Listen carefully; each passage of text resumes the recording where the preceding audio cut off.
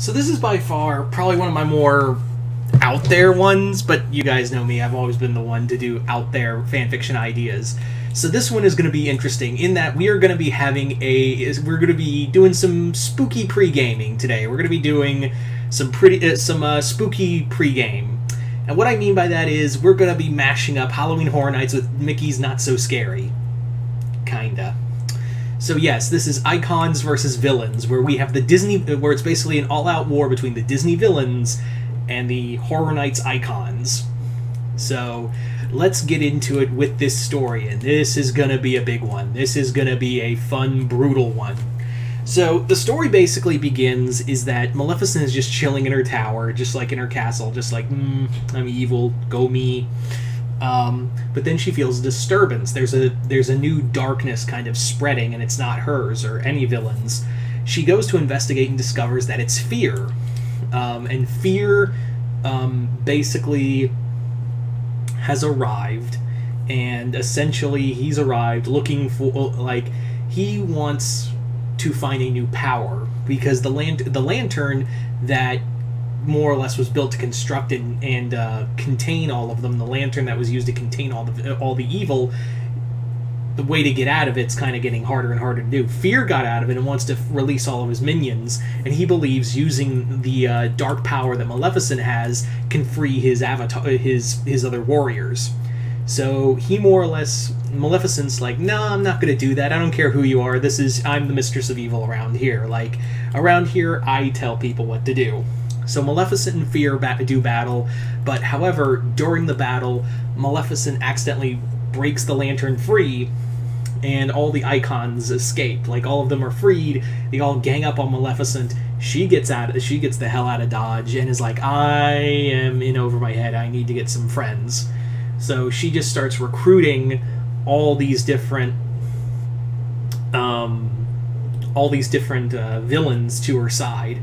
Meanwhile, like, Fear has gathered together all the icons. I'm talking Jack, his brother Eddie, Chance, the caretaker, the director, the storyteller, the Lady Luck, Bloody Mary, the caretaker's daughter, Sydney, the usher. All of them are now free. Like, they all got out. And now Fear, with his avatars, is now like, yeah, we are the superior evil here. Like, we will spread a nightmare that will bring down the walls of, reality.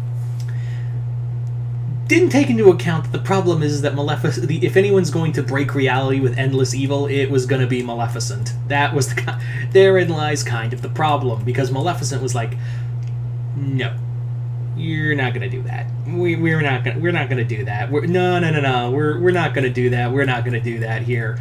You see, me and my friends are the only ones who gets to destroy all of reality. So you're going to take your happy ass and beat it.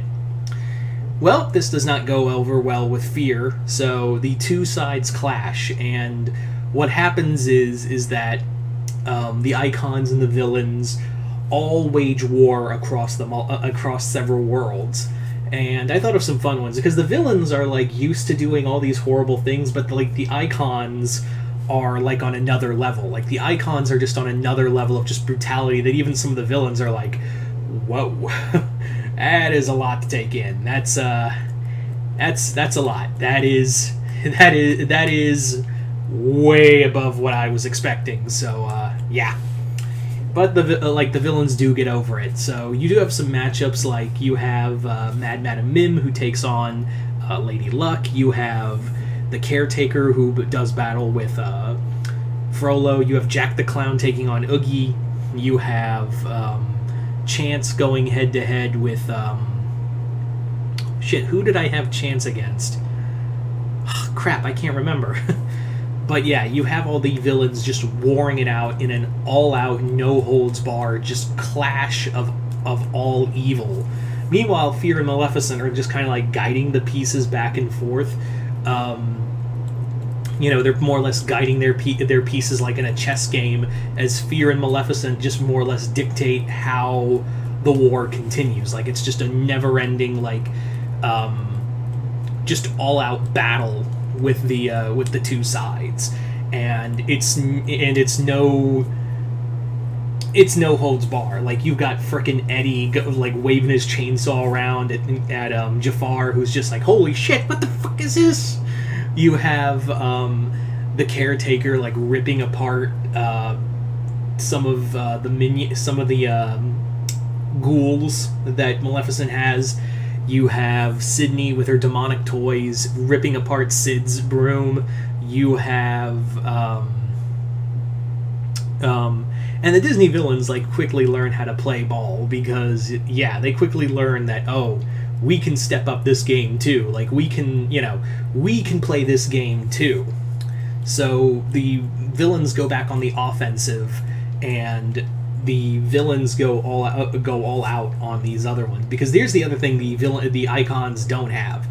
The icons don't have the same kind of numbers that the villains have. The villains just start recruiting in the masses. Sure, the icons are the more powerful side, but they lack in number. So the villain side are now basically uniting on a bigger front. Like, they're more or less calling together.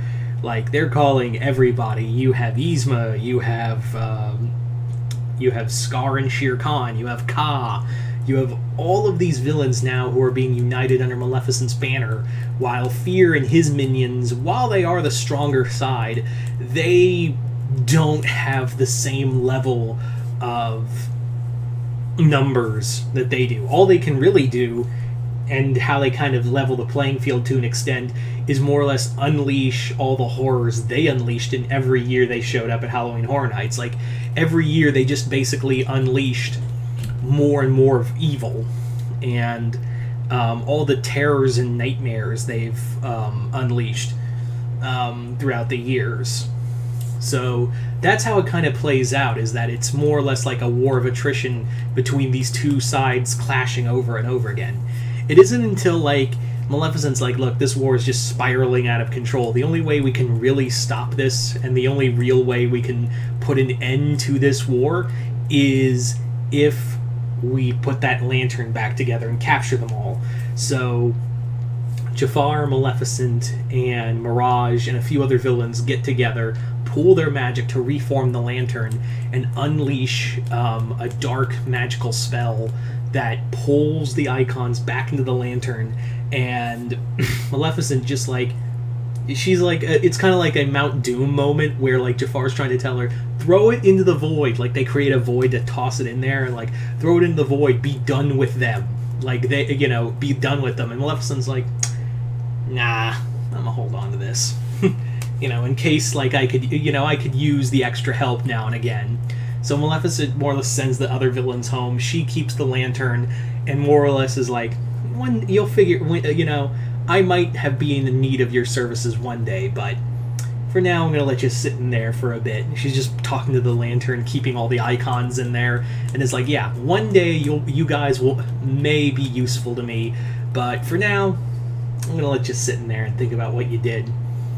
So there you go, guys. That is pretty much villains versus icons. Hope you all enjoyed this. You guys tell me in the comments below. What did you guys think of it? Comment below, let me know.